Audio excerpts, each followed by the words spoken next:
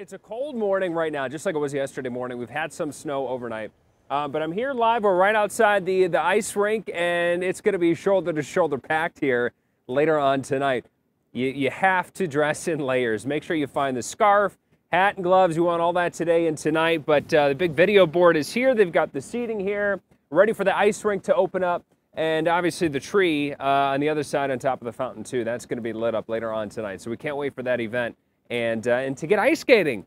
Finally, a lot of people look forward to this all year long to get back to the ice rink at Campus Martius. So let's get you ready for Friday. It is still another cold morning where the wind chills are only around 19 degrees right now. And the wind is going to get stronger as the day goes on. Some gusts already have been around 20 miles per hour this morning. So you feel the breeze. So again, scarf, hat, and gloves, something to protect your face from the wind too. It's going to be that first kind of blustery cold day today. The winter weather alerts continue over the western side of the state. More lake effect snow if you're driving west, especially over the western side of the state.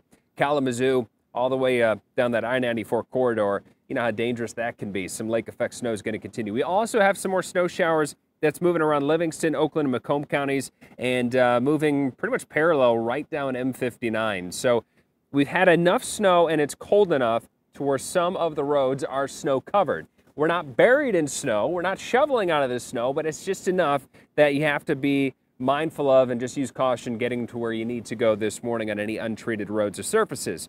Temperatures top out only near freezing today in the low 30s, but the wind chills are going to be in the teens most of the day. And then tonight, as soon as the sun goes down, the winds are going to stay kind of elevated tonight. So even if you're out here, or if you have Friday evening plans, after the sun goes down, wind chills are quickly going to drop to about 10 to 15 degrees by about 9 or 10 o'clock tonight. Lake effect snow showers through this afternoon. They're going to eventually wind down by closer to sunset, and then this evening and tonight looks drier outside of a few flurries. Saturday, a drier day, but Saturday night, anytime after the sun goes down, the chance of snow is going to go up. I think we get another quick dusting to as much as an inch of snow Saturday night into Sunday morning. But cold and breezy today, tonight, and tomorrow.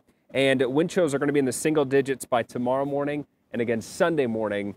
And I know it's only the middle of November, but I'm looking forward to 41 degrees Monday, 44 Tuesday, and 45 Wednesday before Thanksgiving. So we're excited for the 40s again already in the middle of November. Keenan, back to you. Mother Nature will do that to you, right? We were 70s last week. Now we're excited for the 40s.